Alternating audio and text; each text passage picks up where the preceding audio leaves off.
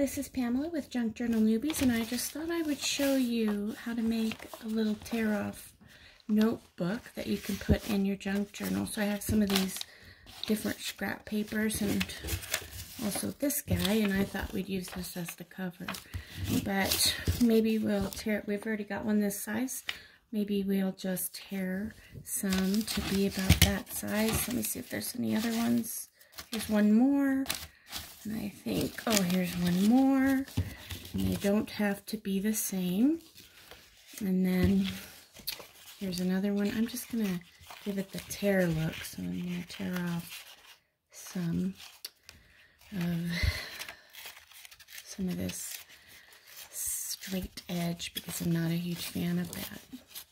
I could use my cool cutting ruler. I should show you.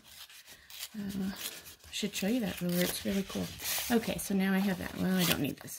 And then I think I'm going to do about, I don't know, maybe 6 or so. And they don't have to be the same size. And then, okay, let's see. I mean, 1. They don't even need to be the same kind of paper. And so this is what I have. That's actually really cool looking. Anyways, I'm going to take... Maybe I'll save that for something else, and I'll just make a new one. Okay, so I've got 1, 2, 3, 4. I can mix them up a little. They're a little different color. 5, 6. Okay, and then I have this little stack, and then I'm going to take this. Oh, look how cute that is.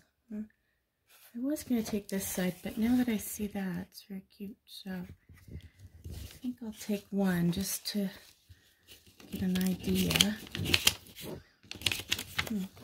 where I want it to be. Maybe right in there somewhere. I'm going to cut this with this cute little cheap pair of decorative scissors. So I have a bottom like that. And then I'm going to just even this a little bit right here. Cut that off. I'm going to leave it a little bit bigger than that page is. If you can see that. It's just a little bit bigger. All the way around, actually.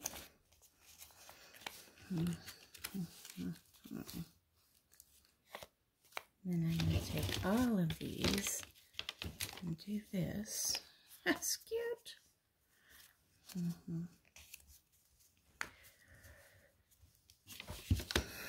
I think I'll take maybe a piece of paper bag to put on the back, like that. Let's see, that's big enough.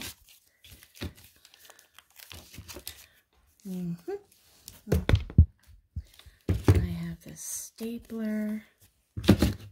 See that little piece that's right there? I'm going to cut that off. I'm going to put one little staple.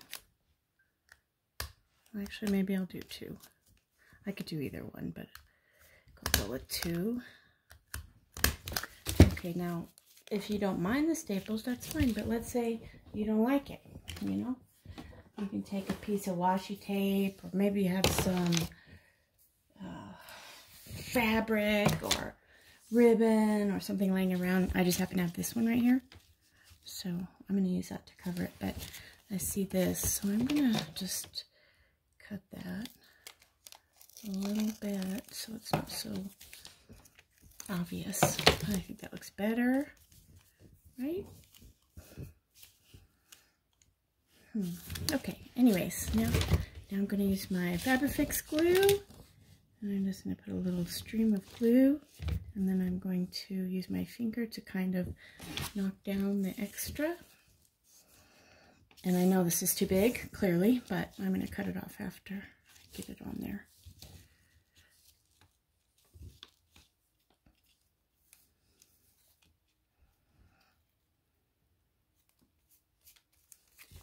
Just use my scissors, cut that little guy off. Okay.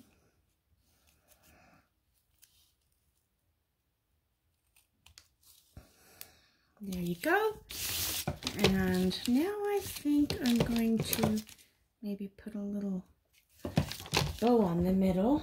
And I, of course, have this ginormous bin of bows and things. So here we have this. And I'm going to look for something that's too big, clearly. And let's see, maybe there's something smaller, maybe this size. Let's see if that'll work there. I think it will, don't you? Yeah, so I'm gonna use that.